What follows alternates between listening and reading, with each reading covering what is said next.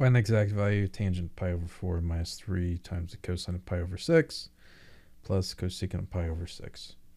So the cosecant is just the same thing as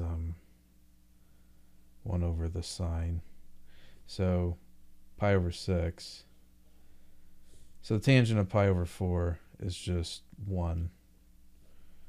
So 1 minus, and then so pi over 6. So 2, 1 root 3. So this ends up being 3 times cosecant, or the cosine is root 3 over 2, and then cosecant 1 over sine, so that ends up being plus 1/2. Or excuse me, that's not right.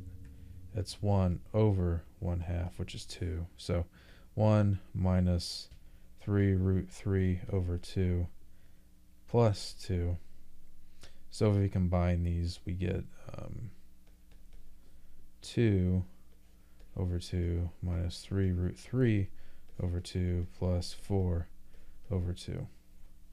So we end up with 6 minus 3 root 3 over 2. I think that's right. Yeah, that's right. All right, hope that helps.